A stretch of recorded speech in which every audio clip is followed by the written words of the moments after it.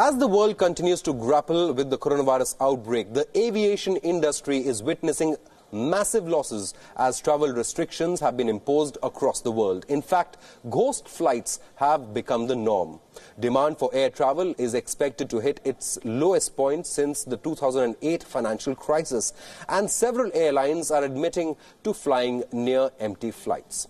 British airline Virgin Atlantic has confirmed that it has been forced to operate some near-empty flights as bookings were hit hard by the coronavirus outbreak. The airline is now operating flights to retain its takeoff and landing slots at major airports. Now, this is because under European law, if flights don't operate, the slot is then forfeited. The entire aviation industry is being jolted as coronavirus restricts movement across borders.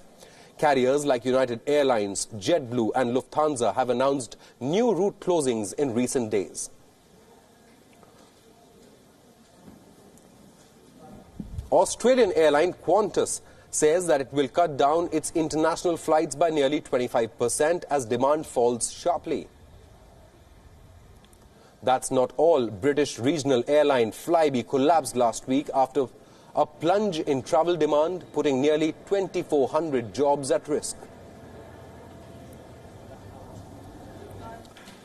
The International Air Transport Association, or AITA, has estimated that the virus could wipe out anywhere between $63 billion and $113 billion in worldwide airline revenues this year alone.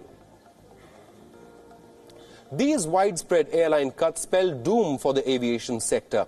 As the lethal coronavirus spreads across Europe and the US, demand for air travel falls sharply.